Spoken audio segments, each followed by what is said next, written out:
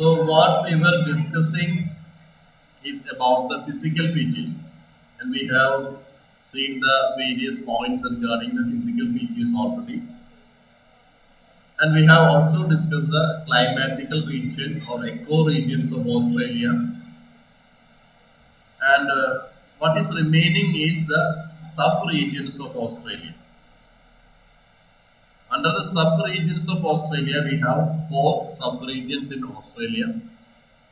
First one is Austro-Malayan sub-region. If you take the Austro-Malayan, means it consists of Australia plus certain regions of Malaysian or Malayan archipelago. Archipelago means group of islands. So Malaysia is a large area with many islands. There is a Malaysian archipelago.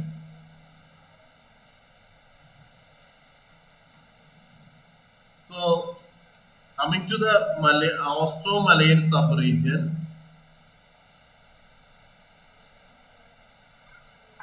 we have Malayan archipelago. I will show you the Malayan archipelago here. So, this is the Australian region. There are several islands in the Australia, and these islands are all part of Malayan, Austro-Malayan sub-region. One is the New Guinea, then Malayan archipelago is there, then Solomon Islands are there. That means most of these regions are outside the Australian continent. This is the Australian continent.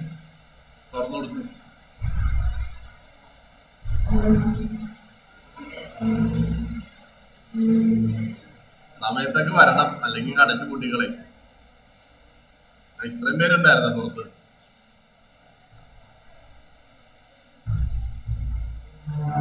Okay, so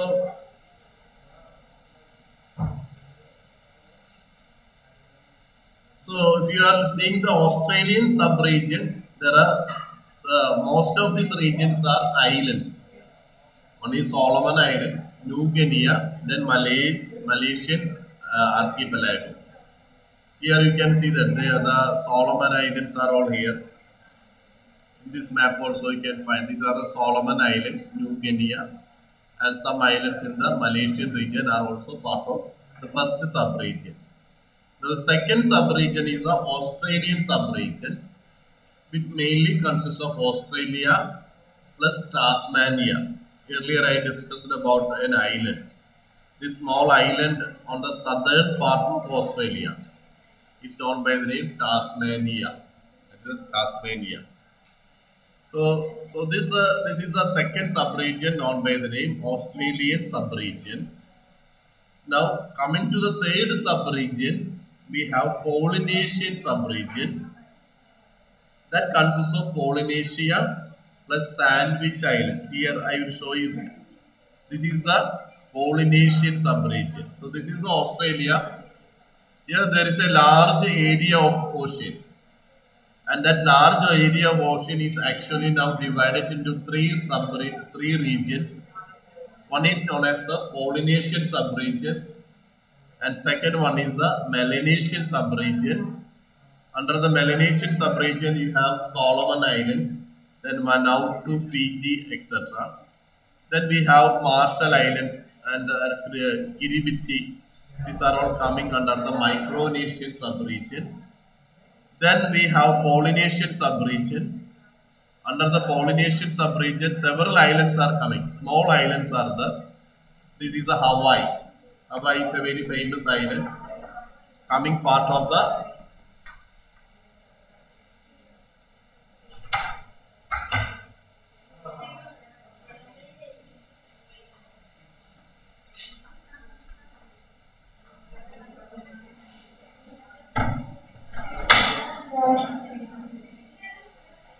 okay. So if you take Hawaii, Hawaii is an island, and Hawaii is under the control of United States. It is the 50th state of United States. Now there are several other smaller islands like Samoa, Tonga, Cook Island, then Marcus Island. These are all part of Polynesia. So that is, this is the Australia, and these Polynesian islands may be 1000 kilometer or 2000 kilometer away from the Australian mainland. So right now, this Oceania, all these oceanic islands are changed into, transferred into another region called Oceania or Oceania region. But according to your classification, they are still placed in the Australian realm. So that is the Polynesian subregion. Then comes the fourth subregion. The fourth subregion is known by the name New Zealand subregion. That is, you can clearly see New Zealand. This is the New Zealand subregion. Now, if you take the New Zealand subregion, this New Zealand is actually formed of two main islands. One is a North Island, other is a South Island. So there are two major islands in New Zealand: North Island and South Island. So this is the idea regarding the different sub-regions of Australia. Now, what is remaining now is regarding the fauna of Australia. Coming to the fauna of the Australia, we have different types of animals in Australia. We have freshwater fishes, amphibians are there, reptiles are there. But if you take the but if you take the details of this freshwater fish, amphibians and reptiles, all these animals are very poorly represented in Australia. There is a freshwater fish. Why freshwater fish and amphibians are very poorly represented? The reason is that in order to reach Australia, they will have to cross ocean.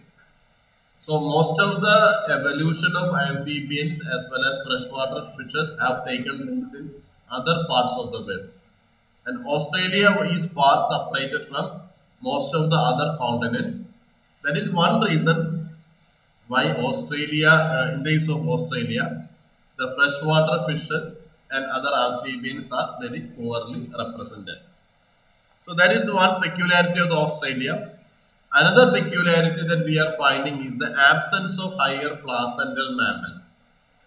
By higher placental mammals, I mean like a human being, like all the mammals that we are seeing in our area are placental mammals, because they have a placenta, and mammals possessing placenta are known as a placental mammal, and they are more evolutionarily more advanced. Biologically, they are better adapted to survive. So that is a peculiarity of the placental mammals. And in the case of Australia being separate from other areas of the world for a long time, placental mammals were unable to reach Australia. So that is why placental mammals are still absent. But after the colonization of Australia by Europeans, they introduced many mammals like rabbit, then dog and cat, and all these animals are slowly competing with the marsupial mammals of Australia, and they are now facing some extinction risk also. So there is another peculiarity: absence of higher placental mammals is a feature of Australian fauna. Then the Australian island is sometimes known as island of relics. Relic means the remains of, or there is a meaning of the word old remains. Or archaic. Archaic means very primitive, very old. So there is two terms why Australia is considered as an island of relics or archaic animals. Now, if you take Australia, Australia mainly consists of marsupial animals, and there are some egg-laying mammals also. So both these egg-laying mammals and marsupial mammals are evolutionarily more primitive. And so Australian continent is mainly consists of these egg-laying mammals and marsupial mammals. That is the reason why Australia is considered an island of relics. Relics simply mean old remains, or archaic. Archaic means primitive or also older. Then basically we are finding two types of mammals in Australia. One is egg-laying mammal. We have studied about egg-laying mammal like platypus and also echidna. Then we have marsupial mammals. Several species of marsupial mammals are there. The famous red kangaroo is one of the best examples. Then koala is another example you have studied. So this is a broad idea regarding the nature of fauna in Australia. Now coming to the fish fauna. In the case of Australia, these are some of the major fishes that we are now that we can now encounter in Australia. Then one is the Australian lungfish. The name of the Australian lungfish is Neoceratodus. This is the Australian lungfish. It's a very large fish. The peculiarity of the Australian lungfish is that they possess a lung. That means they are able to breathe atmospheric air. That is why they are known as lungfish. Very few fishes are having lungs. The importance of lungfish is that lungfish is an important stage in the evolution of amphibian. It is by the modification or evolutionary changes that took place in a type of lungfish. The modern amphibians have evolved. So, the lungfish is a stage in the evolution of the amphibian. That is the importance of lungfish. So, as in Australia, we are finding a type of lungfish known as Neoceratodus. Then we have different types of fishes are the Scoliodon. Scoliodon simply means the shark. Scoliodon is the shark, the common type of shark that we are finding in our area is also Scoliodon. Then mackerel. Mackerel is also present here. You know sardine and mackerel. That Ida. That is a mackerel. Then cyanoglossus. Here you can find these are all cyanoglossus. Then another fish is Katla. This fish is known as a Katla, and this is the shark or Scoliodon. Then Anabas, Malayalam we call Karup. Then Sacobrangus. This is a Sacrobrangus. You might have seen a big Sacobrangus. So these are some of the fish that we are finding in Australia. Then the next type of animals that we are seeing in Australia are the amphibians. Now, in the case of amphibians also, very few species of amphibians are there, and most of them are frogs, like rana species. Rana species are there. Then rana is a common type of frog that we are finding here. Then hyla is there. Hyla are basically tree frogs. Most of the hylas are tree frogs. Then this is the rana type of frog that is normally coming under the genus Rana. Very common in our areas also. The same genus is also present in Australia. Then this is the tree frog, hyla. Hyla frogs are commonly green in color most of the time, and they have a longer legs so that they can easily jump from one branch of the tree to another branch of the tree. So that is the peculiarity of the hyla. Then we have leptodactylids. That is also another type of frog. Then these are the three different types of amphibians. But compared to other groups of amphibians, for example, if you take amphibian fauna in Kerala or in India, we have Urodila. You might have heard about salamander. Salamander means they are tailed amphibians, and they are categorized under the class under the group Urodila. And similarly, you have also studied about Ureotyphus, Giganophis, and they are not known as Sicilians, limbless amphibians. So that is another group that we can find in India. So in the case of Australia, we are only finding only one group of amphibians, that is Enura. That is, these frog-like amphibians which do not have a tail. They are all categorized under group Enura. So only limited number of amphibians are present in Australia. The reason is that in order to reach Australia, they need fresh water. So in the ocean, there won't be any fresh water. So amphibians are not able to reach Australia because of land connection with Australia for a long time.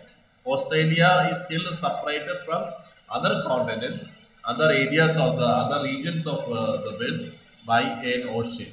So because it is because of the inability to cross the ocean that amphibians, fauna or amphibians are poorly represented in the case of Australia. Now the next is the case of reptiles. Here you can find the major reptiles that we can find in Australian region. Now if you go to the New Zealand, we cannot find any snakes. Why snakes are absent in New Zealand? If you look at the map of Australia, you can see that this is the Australia and this is the New Zealand. The ocean that is separating this Australia and New Zealand maybe some 1,000 or more kilometer away, kilometer wide. So that is why, in order to reach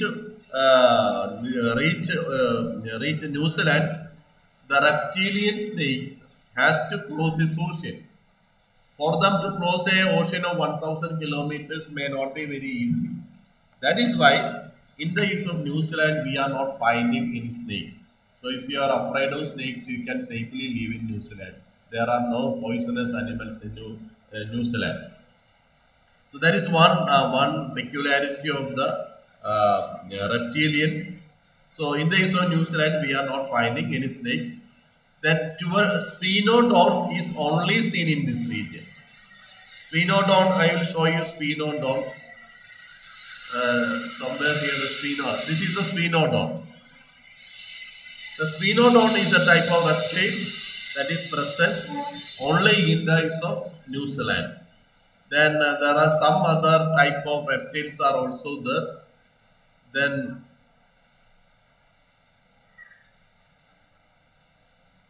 now under the reptilians we have different types of reptiles. The crocodiles are there. In Australia, the crocodiles are very dangerous. We have seen in videos or in television about the crocodiles of Australia.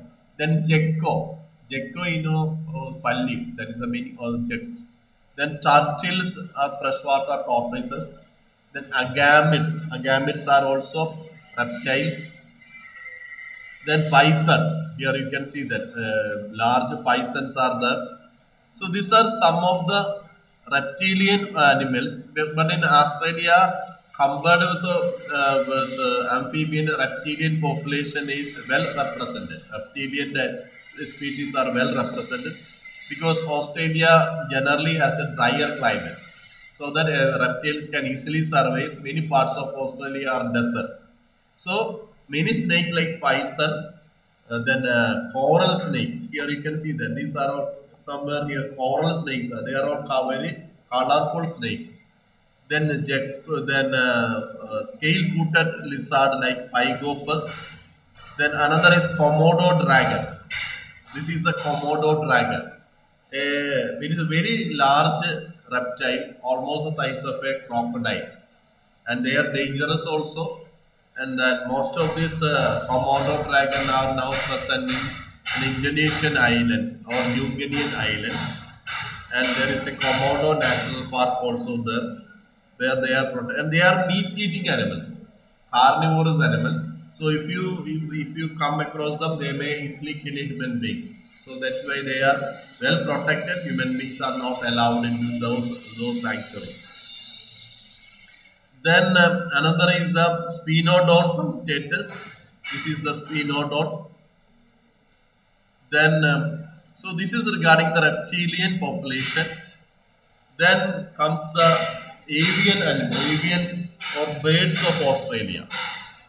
Under the bird population, these are the major birds that we can find in Australia. One is apteryx, popularly known by the name kiwi, and it is present only in the case of New Zealand. Here I will show you maybe a picture of kiwi maybe here. So, the kiwi you might have. Then dromeus. This is the emu. This is the emu. If you have not seen emu, there are many parts of Kottayam, and now we can find emu. They are rearing emu here. Then cassowaries. This is the cassowary. So these are some of the some of the birds that we are finding in Australia. Kiwi is a flightless bird, and emu is also flightless because this the flight adaptation basically developed in birds it's an adaptation for escaping from enemies.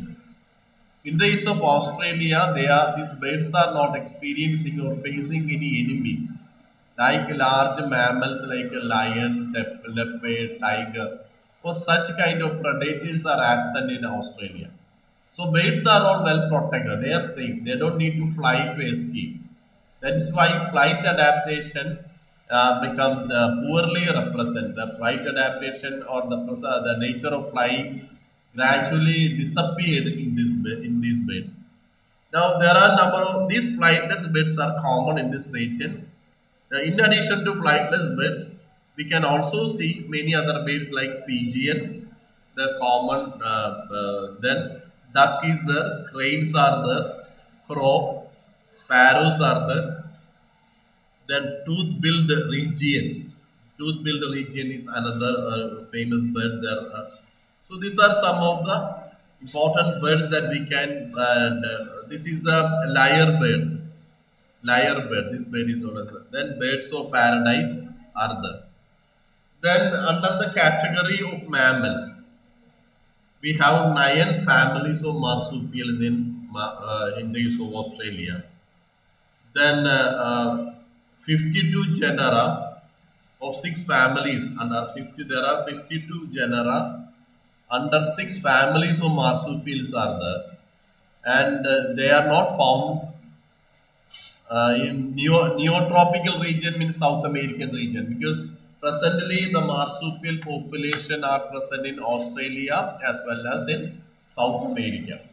So, but only in Australia we can find a majority of the amphibians, a majority of the marsupials. Then another peculiarity of the marsupial fauna is that they have a parallelism. That is, earlier I showed you about if you take koala, koala and bear are somewhat similar. Similarly, if you take a dog, earlier I showed you a picture of Tasmanian devil or Tasmanian wolf. This Tasmanian wolf and the common dog that we are finding here are similar. That is, so there is some just like the different cats, dogs, rabbits are here. In the case of Australia also we can find animals similar to cats, dogs, or rabbits, or foxes, etc. That kind of parallel evolution is known by the name parallelism. Then these are some of the peculiarities there. Now coming to the fauna of mammalian fauna, we have platypus is there. There that is duck-billed platypus. This is a duck because of its similarity with the beak of a duck or bill of a duck. They are known as a duck-billed platypus. It is an egg-laying mammal. There are only 2 types of egg-laying mammal. One is the echidna, and other is the platypus. Then this here you can find echidna. Importance of echidna is that their hairs are all modified into spines, and because of the presence of spine, they are well protected, and they have a beak, very long pointed beak. Using that beak, they were able to capture or feed on ants or small insects. So this is these are 2 important type of. Now regarding platypus also, in the case of male platypus, they have a poison gland. There are very few mammals which are possessing a poison, and male platypus is one example. Then second one is the macropus or kangaroos. Regarding the macropus or kangaroos, നമ്മൾ kangaroo എന്നാണ് പറയുന്നതെങ്കിൽ it is the right name is kangaroo. You have to start pronouncing that. Otherwise, what will happen is if you ever go to other countries and start pronouncing kangaroo, they will laugh at you. That is a problem. So always pronounce the right name because now we are living in a global world. Earlier, when I was a student, we were all very comfortable. We need to bother only about Kerala. Now your case is not that. You are going to different parts of the world. Right now, maybe after this year, nobody knows in which country you will be living. So many students, or after 5 years, nobody know whether you will be living in Europe or you will be living in Gulf country or in Canada or in other parts of the world. You have to go because that is the case. So now we are living as a global citizen. and we have to think about how other people are pronounced.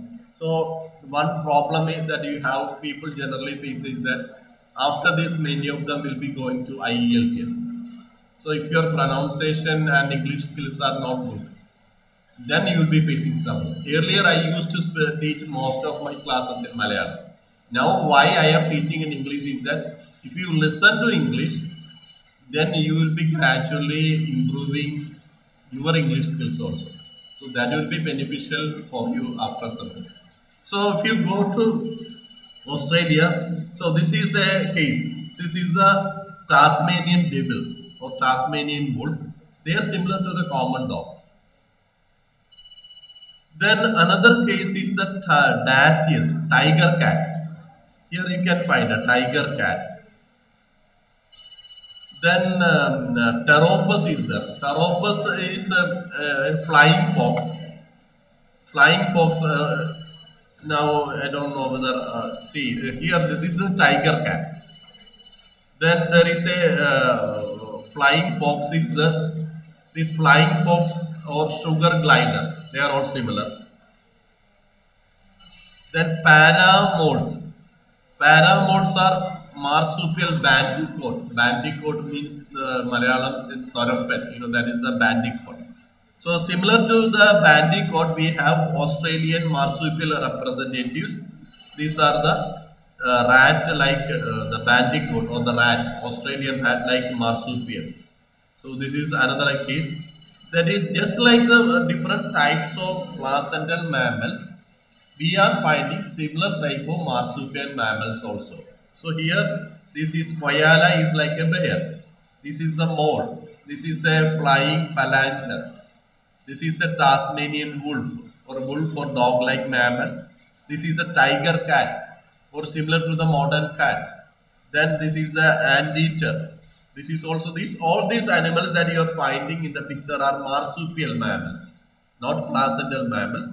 But they look like, many of them look like placental mammals. Then marsupial rat. Then we have kangaroos are there. This animal is now extinct. Only very few photos of that animal is there. Then equus. In the present time, the human beings have introduced many animals. Like donkeys are introduced into Australia, pigs are introduced into Australia, then rabbits are introduced into Australia, camels are introduced. All these are introduced by Europeans. Now, because of their presence, the Australian native population of Australia, native mammals of Australia are facing a lot of risk also. Then, next one, here there is a comparison between the placental mammals and their marsupial mammals. This is a squirrel. And similar to the squirrel, we have flying phalanger in Australia. Then there is a mammal called groundhog. And similar to groundhog, we have wombat. Wombat is a marsupial animal. Then anteaters are present in placental category. And in the case of marsupial, we have marsupial anteater. Moles are present. Similar to that, marsupial moles are also present. Then similar to the common mouse, we have marsupial mouse. So with that, there is a parallel evolution between placental mammals and marsupial mammals. In how many directions these common placental mammals have evolved? Almost in the same direction, marsupial mammals have also evolved. So that is an interesting thing about the nature of evolution. So these are the various types of mammals that we are encountering in Australia. So most important feature of Australian mammals is their primitive nature and this parallel evolution. So remember this picture always. Just like the modern different types of modern placental mammals are there, we can find similar type of similar type of marsupial mammals in Australian continent also. So that's come to the end of this fauna of Australia. So under the fauna of Australia, sometimes you may get a question, give an account of the fauna of Australian realm. then you have to explain only the animals present in Australia. Sometimes they will put a complete essay. Write an essay on the faunistic features, physical features, and subregions of Australia. Then you have to explain all the three categories. Now you can write down some questions.